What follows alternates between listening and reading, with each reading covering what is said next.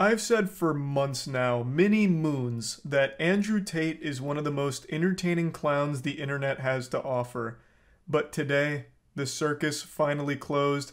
Andrew Tate and that zit that has latched himself on to Andrew Tate like a leech, Tristan, his brother, have both been arrested on human trafficking charges.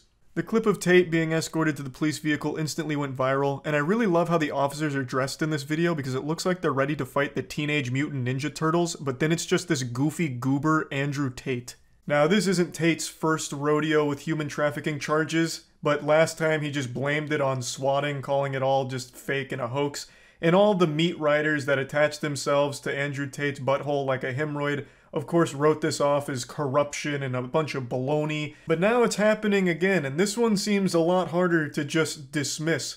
But you know what they say, fool me once, shame on me. Fool me twice, well then you're just breaking out of the matrix, am I right, hustlers?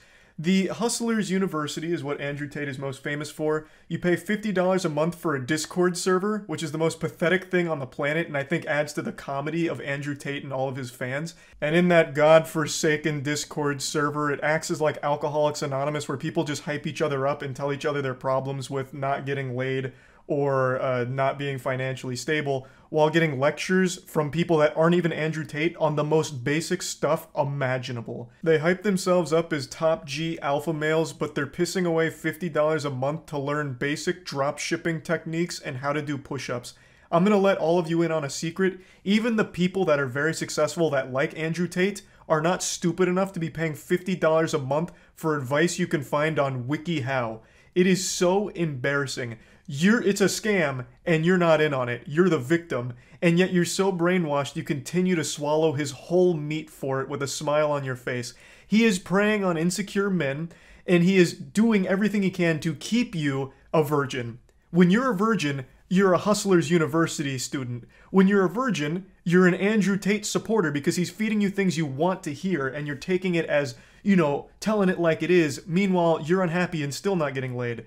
And he's also giving you bad financial advice because when you're making money, you'll learn that everything he's saying is fucking worthless. So he needs to keep you just broke enough to afford the $50 a month that you're wasting on his awful, awful techniques and awful advice. Andrew Tate's entire business and career relies on you being insecure and financially unstable. So obviously he doesn't actually want you to succeed. You're just paying money for hopium. Snap out of it.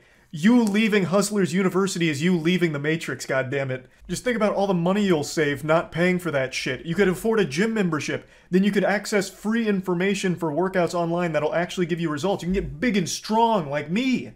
This is very long-winded, I'm sorry, I got sidetracked because we're talking about Andrew Tate and it's such a wacky situation, I couldn't help but throw all this in here. But yeah, Andrew Tate, Tristan Tate, they've been arrested on human trafficking charges following an investigation that's been ongoing for quite some time. And the way that they actually apprehended him is extremely silly. It all ties back to a Twitter argument he had with a teenage girl. I'm sure you've all seen it, it was very public. He made this statement to Greta Thunberg about the emissions and his supercars and all that, and then she responded with a dunk on him that went viral. It's one of the top 25 most liked posts on all of Twitter right now. It's got about 3 million likes and counting, basically just saying he has small dick energy in response to what he said to her. And this sent him into meltdown mode. He very clearly got a bit hurt by this response, and one of his immediate tweets after this was talking about having sex with her, where some fucking lunatic on there is like, Andrew Tate and Greta need to fuck already. And he just responded saying she isn't ready, which is super creepy and weird, just actual degenerate shit here. And when I first read this, I thought this was just full mask-off pedophilia. I didn't realize Greta Thunberg was 19. I thought she was still like 16 or something. So when I read this conversation, I thought they were just openly talking about fucking kids. Like, I had lost my marbles for a second. I had to Google to make sure that these weren't just two people admitting to being pedophiles. But yeah, it turns out that she is 19, but that doesn't make it any less awful to say shit like this. But all of this stress of being dunked on in such a big way was clearly very taxing on the smooth brain of Tate. So he then made a response video. And it's a very cringe response video. I actually think they should have slapped on an additional charge for cringe. He should have been hit with human trafficking and overwhelming plus ultra fucking turbo cringe, because this response video was abominable. Anyway, he made this video, posted it out there, big smile on his face, super excited. I'm gonna get the last laugh. You don't dunk on me. I come in here and I fucking dunk on you. But then, a new slam and jammer entered into the equation. The Romanian authorities. You see, in this video, he made a mistake. He included a pizza box from a Romanian pizza place, which let the authorities know that he was still in the country.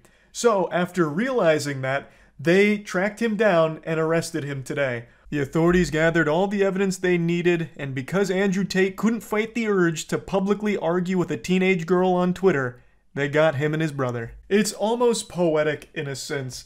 He got finally taken down because he just absolutely couldn't fight his own ego.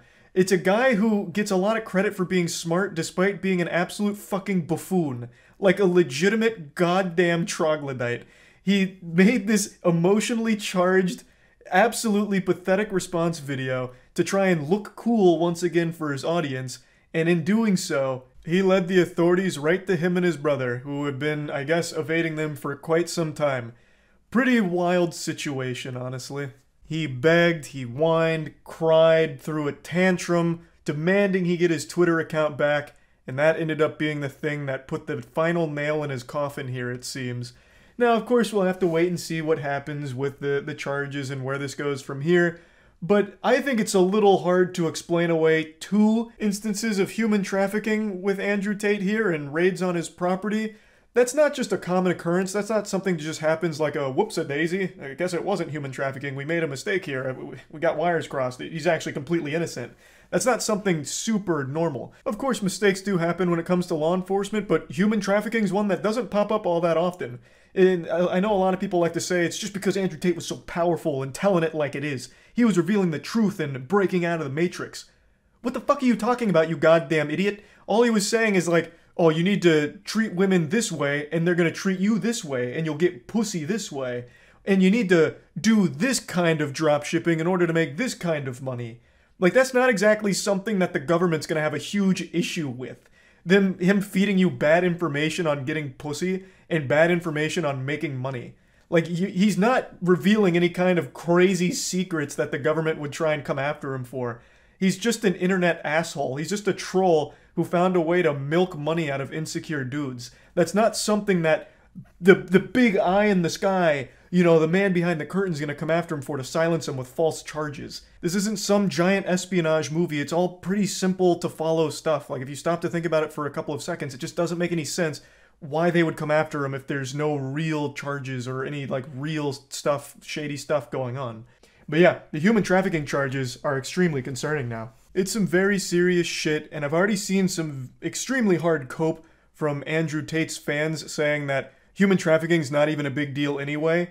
Like, it's blown way out of proportion, or, you know, it's not a real issue, which is super alarming to read. Like, goddamn, to think human trafficking's not a big deal is mind-blowing. Very brain-dead stuff. But again, we'll have to wait and see what happens now going forward since he's been arrested. We'll see what comes from it. But I still find it to be a wacky situation, and, you know, it's a little odd that it's happened twice now. So, yeah, pretty crazy stuff that I thought was important to talk about, and that's about it. See ya.